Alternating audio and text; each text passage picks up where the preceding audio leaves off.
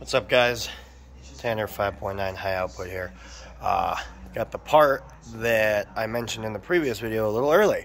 So without further ado, let's do part 2 of this video.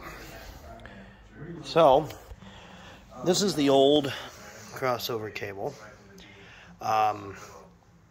Basically what was happening was we were thinking it was bad, and it was giving me a high voltage out of the alternator, and it blew this battery up. So I had to go get new battery on this side, and this side wasn't really charging that much at all. That's why on these trucks the voltage indicator, the battery temperature, and a computer and everything runs off of this battery. That battery is the only thing that's job is basically for the alternator to charge it, but then the cable between them is very important, this crossover cable. If that's bad, you're going to have issues. Like I said in a previous video, replace your batteries if you're getting pedal codes. Well, more of the story now is that the batteries I had were bad. So in my case, it was the batteries, but as well, because this cable would start to go bad or would develop a lot of resistance in the 120-degree summers we have here, this battery would not be seeing enough voltage because it's the only one with the sensor. So it would throw that code, but I feel it was only in a real intermittent issues. So it wasn't quite enough for this to completely stop and overcharge that and blow it up in the summer, which is what happened last weekend. But it's winter now. I think this cable finally just said enough's enough with all the rain and the moisture we've had. There's been corrosion. So now to the cable. It's brand new. It's a factory replacement. I didn't go anything bigger because honestly I couldn't find anything bigger, and everyone locally was quoting me like $300-400. Like, they were quoting me no sheathing, just copper alone, $100 for 6.5-7 feet. I believe this one's 76 inches, which is what, 6 1/4 feet.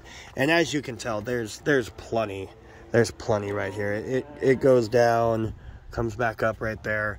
I ran that side a little shorter that way because I mess with my intake and stuff quite a bit. So, I gotta take the battery cable off, no big deal. But yeah, there's plenty. So if you find one, 76 inches is good. But this is from RockAuto. Everyone around here, CarQuest guy, was raving about his prices. He said with ends and sheathing and split loom, which apparently is expensive. I don't know why. But everything he said to make a cable that's about that size of 1/0, or I'm sorry, of 0 gauge, not even 1/0, which is what this is. He wanted to quote me like $350-400. So I went online and I found this. This is standard brand, part number A76-0F. This is from RockAuto. It's from RockAuto. You type in your truck. I typed in 07 Ram 2500 Cummins, inline 6 turbo diesel, the option they have there. You put in all your stuff. It should be the same. I have an ST. This is just the base model. But it should be all the same, and I believe 3 battery cable options come up. I believe there's the 2 regular positives.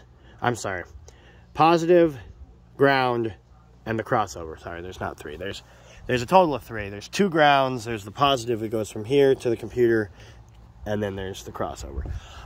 You obviously want the longest one, and this was $40.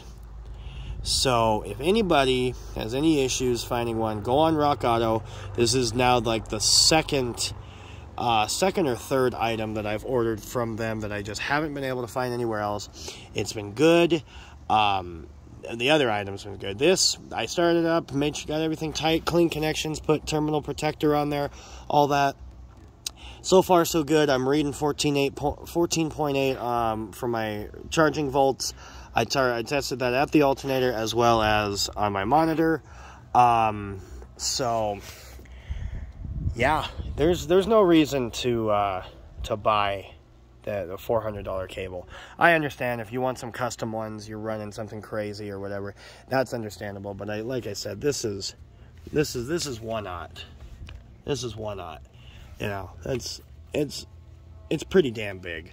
And it even says on there too 1/0. And I was a little skeptical of it at first. I said, you know, is that 1/0 or is it 4 gauge? Are they trying to pass it off as 1/0? No, this is 1/0. This was the exact same size as the old one. Was the exact same size as the old one here.